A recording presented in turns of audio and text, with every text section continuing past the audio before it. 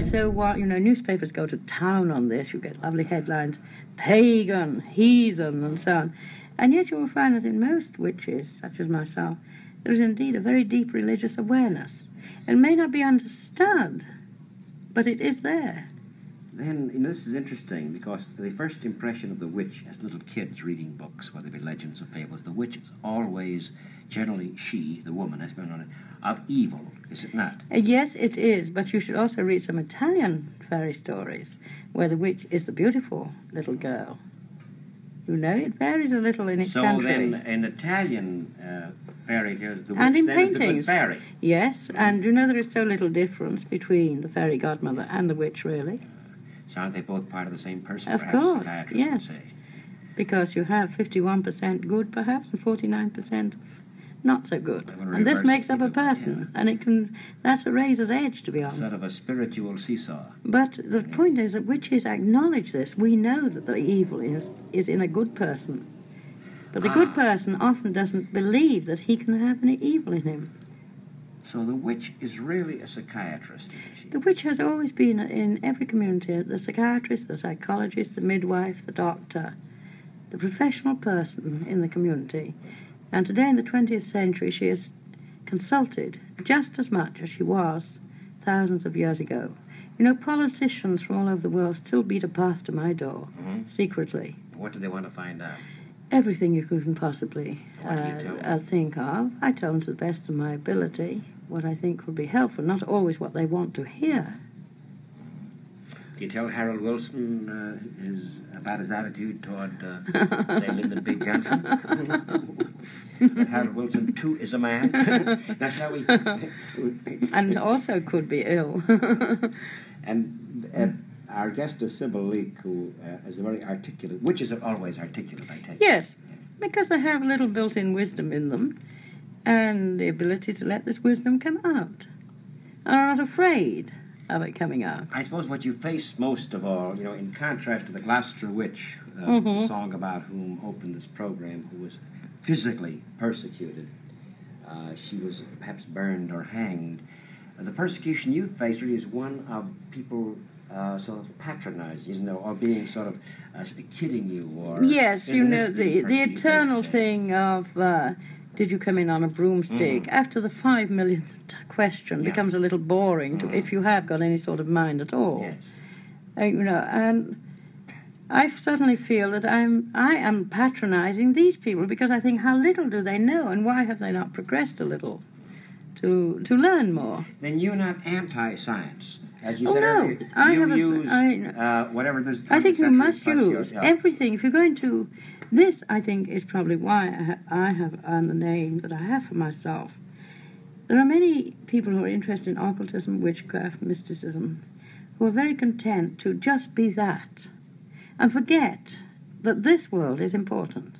Now, I think if I have this ability, as I know I have and has been proved, to move in another dimension, I must respect that dimension, but also I must be something in this dimension. I must see the beauty in this dimension. I reject nothing in this life.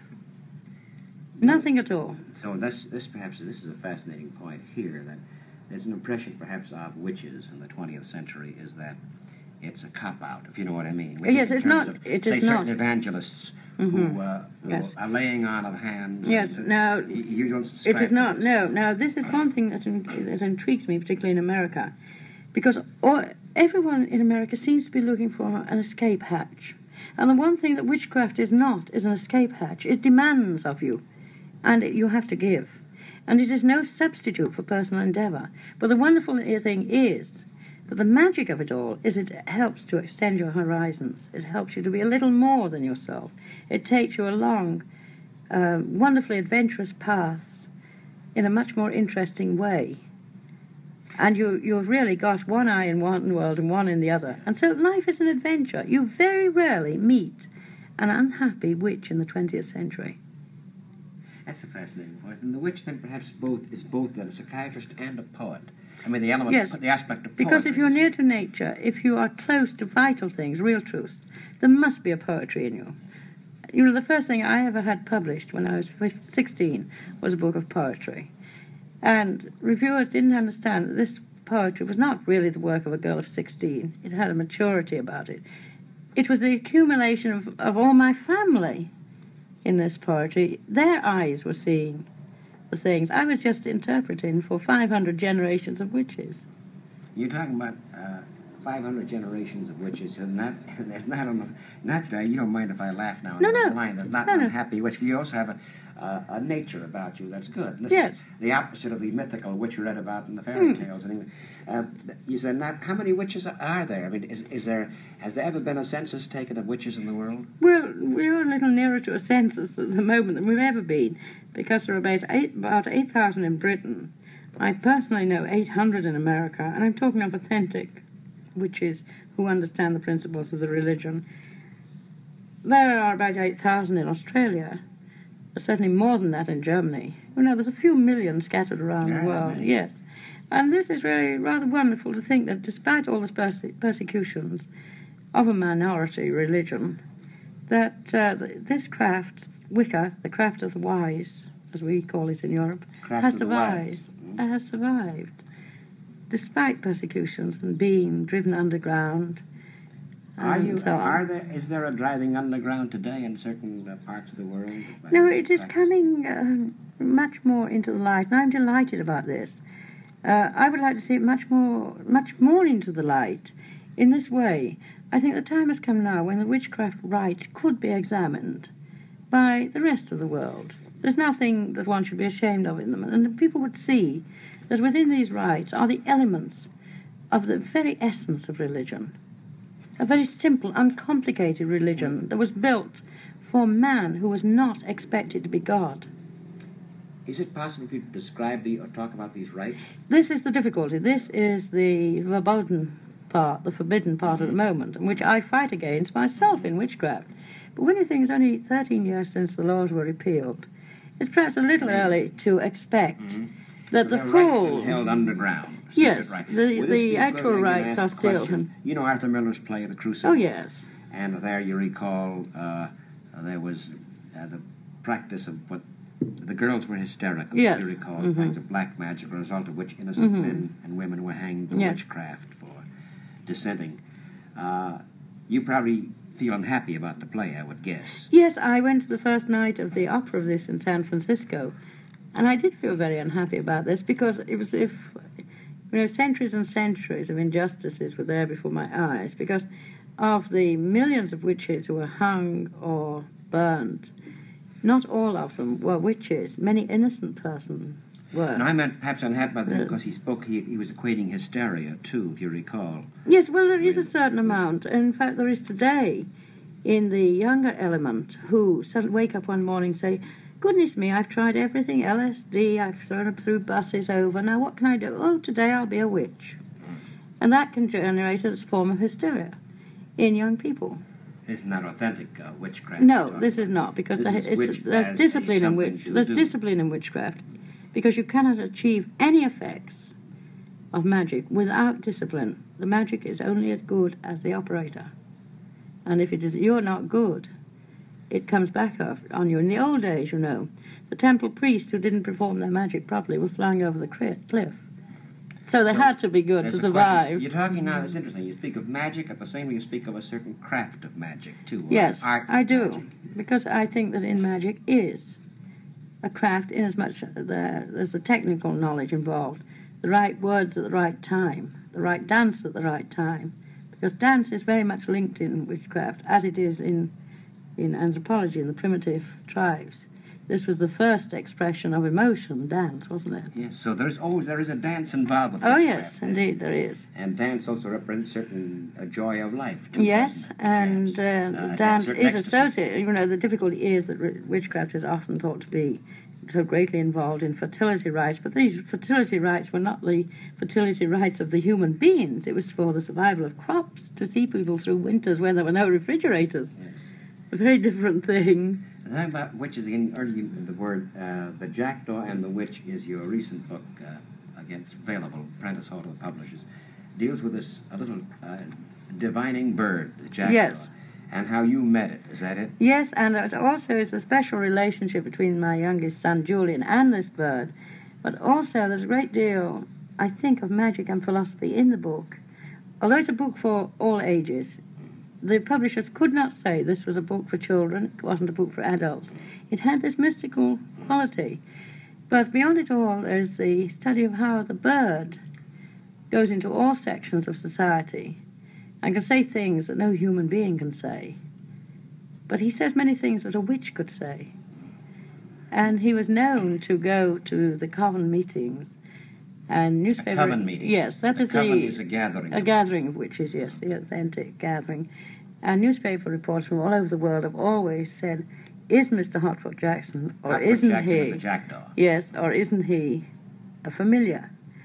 And even at the end of the book, I think the reader is left with this question.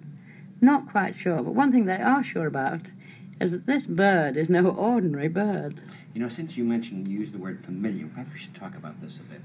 The jackdaw is a familiar. We hear talk, reading, legends, stories about the old woman and her cat familiar. We know during the difficult time old ladies were having in colonial New England, many of them lived with cats. And a familiar is what then?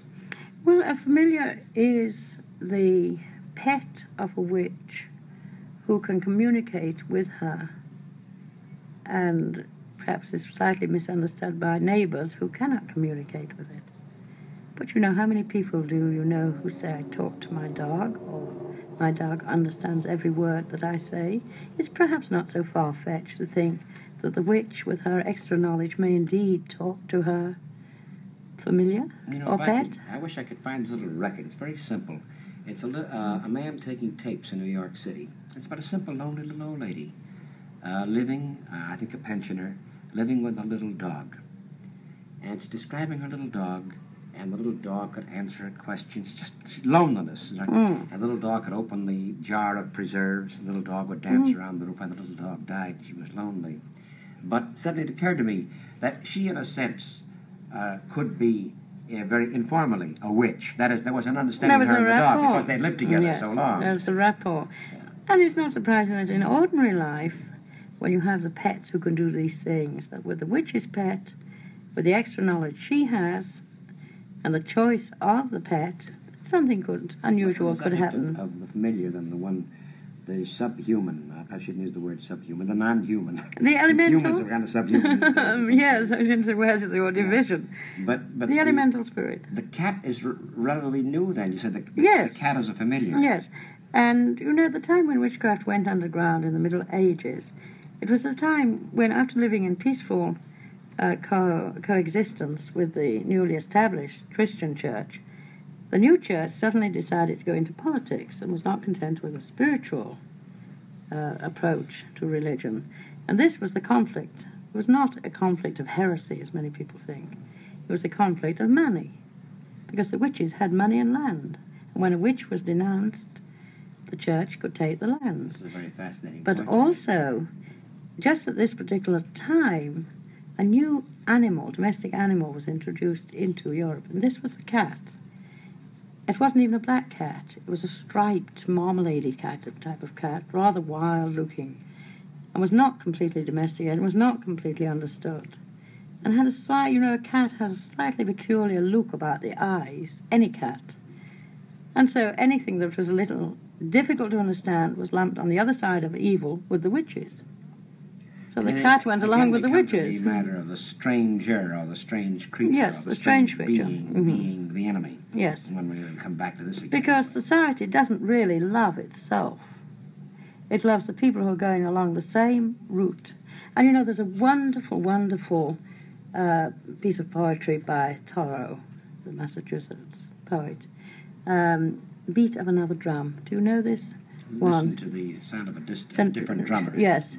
If he is out of step with you, maybe he is hearing the beat of another drum. And I think this is so true. I love this. I haven't got the context exactly right, but I know the feeling of it in my inside. In a sense, was witch hunted himself. He spent time in jail for not paying taxes for a war considered unjust in the Mexican War. Well, no, I think so if only we had a little tolerance in anything. I'm no evangelist for witchcraft. I don't really care about other people